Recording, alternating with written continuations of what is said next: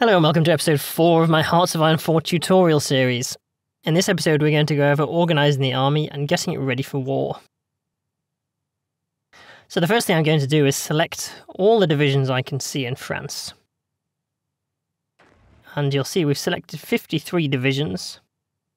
And we've got an assortment of motorised infantry, basic infantry, colonial infantry, mountain divisions, etc, etc. So the first thing I'm going to do is simply select all the basic infantry. I do that by double clicking, and now you see I've only got 19 divisions selected. Now I go down the bottom here and I click New Army. The first thing you want to do once you've put them into an army is assign a commander. So you click the top left there, and you want to pick a commander that's suited to whatever divisions are in this army. So ideally we want something that boosts entrenchment, and we don't want to pick a general that would be better suited to commanding tanks, for example.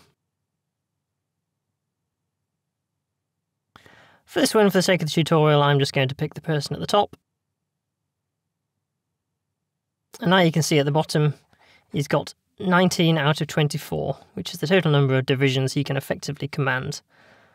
So at the moment, he's going to be fine.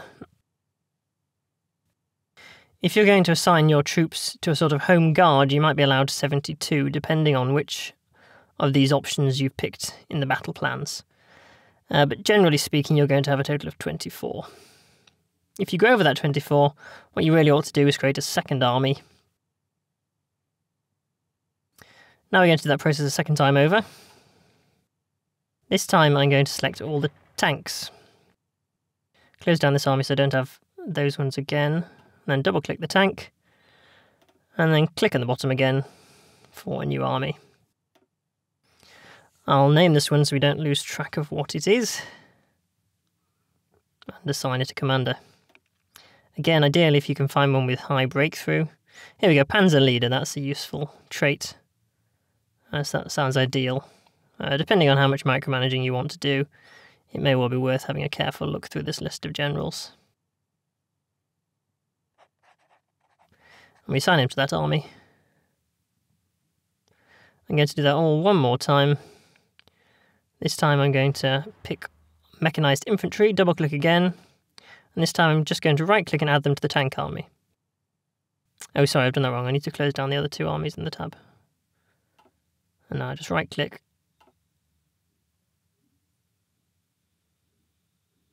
And now you see I've assigned them to the tank army.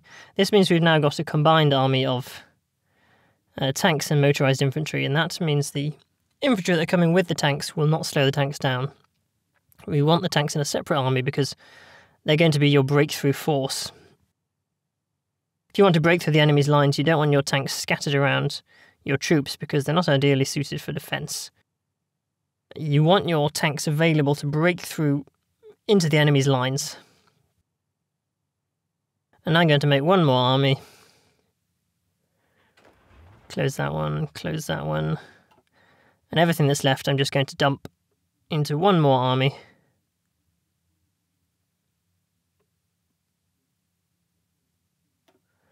I'll pick a commander again. Something's gone wrong here because I've got one tank in the wrong army, so I'll just click on that one and right click on the tank army, and it will move them across.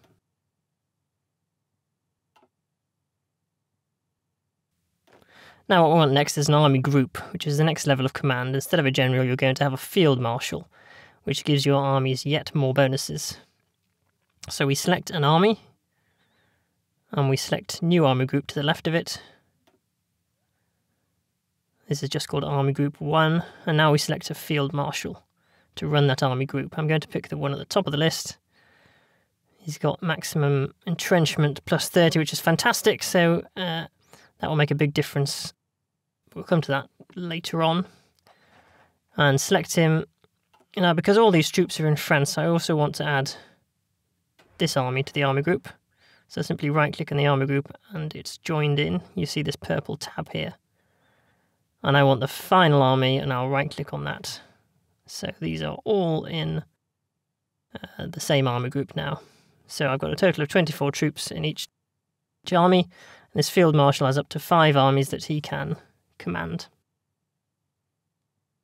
So you don't want a field marshal to have more than 5 armies. You don't want an army to have more than 24 divisions. The final thing when it comes to organising your armies is theatres. You can see here we've got a French theatre, and that means we can see all the troops in France at the bottom. I'm going to get rid of the 1 just to tidy things up. If we go down to Africa, and I select all the troops in North Africa, and I make another army for them, they've been put into the French theatre. But obviously they're not in France. Let's give them a commander. Now you can see, as I've got the army selected, there's a new theatre button. You might be concerned later in the game. You were thinking, where's the new theatre button gone? But you can see it's now disappeared. You have to select an army in order for the new theatre button to come up. If you click new theatre, now I can call this North Africa.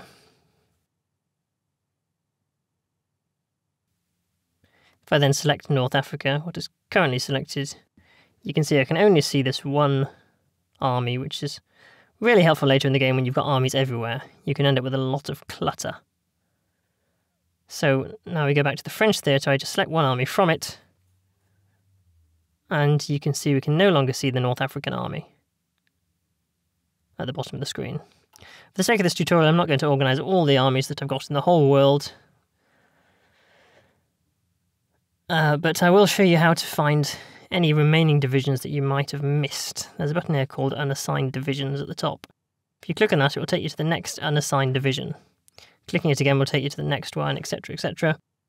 And it will jump you around all the unassigned divisions. So at the start of the game, you want to make sure every single division is assigned to an army, because you get the bonuses from the general and then you get the bonuses from the field marshal.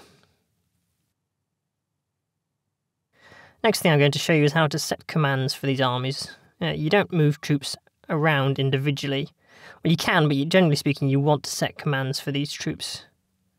So let's take Army 1, which is going to be our best soldiers, and set up where the general is decent at defending. What you want to do now is use this battle plans bar at the bottom. The most simple battle plan that you must set up for any army, assuming they're going to be a frontline army, is frontline command. You can't set an offensive command until you've set a frontline command. It's very important you do them in order. So you click a frontline here, and you can... It actually is quite helpful on the tooltip. It shows you what your options are. You click to make the defensive line the entire border, right-click and drag to draw the defensive line along this border. So if I left-click there, it's created a front line for me. An important thing to understand about front lines is they can only border 1 nation. So you'll notice it stopped at Luxembourg and it stopped at Switzerland. Now let's just use the delete order button. Again, the tooltip explains how it works. Delete that order. Let's do that a second time. This time we'll right-click and drag. So I click the front line. This time I want to drag my front line from Belgium. Well, let's try and draw a front line from Germany to Belgium. You see it's got this little circle at the right-hand side and a circle at the left-hand side. But if I go further, it won't let me. That's as far as it will let me draw the line. That's because a frontline command can only face 1 nation's border. The final useful thing to show on front lines is if you select front line and you drag a front line, it's helpful first of all if you only want part of the front line with that single nation. It's good to start at the middle and drag to the edge. And then you know that you've not done the front line wrong. And what you can do now is hold Alt, which brings up these dots again, and you can right-click and drag the front line further, which allows you to modify it later. You can drag the front line back to make it shorter again.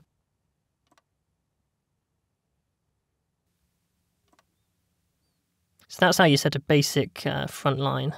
We can now take our second army You can click frontline. You can set a front line there. You can see it says 21 divisions of that army there, 19 divisions of that army there. We're actually missing Luxembourg. Now this is where the system doesn't work quite so well, because it's an absolute pain to make a special army just to cover Luxembourg, were they hostile. In this situation, it doesn't actually matter, because the troops defending against Germany are going to have divisions, at least one division in this region, as are these ones. So by pure luck, we're actually covering that one. If you wanted, you could assign a few divisions from this army to a second frontline command, but in my opinion, that starts to get confusing. For example, we can select this army. We can select one to hold shift and select multiple divisions. Then we click frontline again. And then we click on Luxembourg. And then you can see it's not actually assigned those divisions, but now I can hold Control and click, and it does assign those divisions. It's very hard to keep track of which divisions are assigned to which front line. So I don't actually recommend doing that. That's how you do it if you do want to split divisions from one army across multiple front lines, which in certain messy parts of the map you might have no choice. Let's select the delete order button, click on there. That is gone again, but you'll notice how now we've only got 16 divisions on this front line. So if you've lost track of which divisions are applied and which ones aren't, you double click to select all divisions in the army, you hold Control, you left click, and now 19 divisions are assigned again. So for the first time in this entire tutorial series, I'm going to increase the game speed so we can see what the troops now do. Actually, no, I'm not going to do that just yet. I'm going to assign the tank army. Tank army is going to be breakthrough force, so I actually want to hold them back. You've got a few options for this. You can have a fallback line or area defense. Personally, for tanks, I favour fallback line. That simply means you can draw the equivalent of a front line wherever you want. So I click that one there. I like to pick a well-supplied area so they don't drain supplies for the front line, which will be a problem later on. And I right-click and drag a vague sort of line. It's not really meant for defence because this is a tank army, but it just keeps them readiness near the front lines, but not on the front lines, so they're not draining resources. If things get critical, you can of course move your tanks to the front line if you need to. So now let's unpause the game, and you'll see the troops start moving all over the place, and it's going to look like chaos at first. Let's slow it down so you can see what's happening. They've all got their own individual commands of where to go that have been assigned to them automatically. Give it time and they'll all tidy themselves out.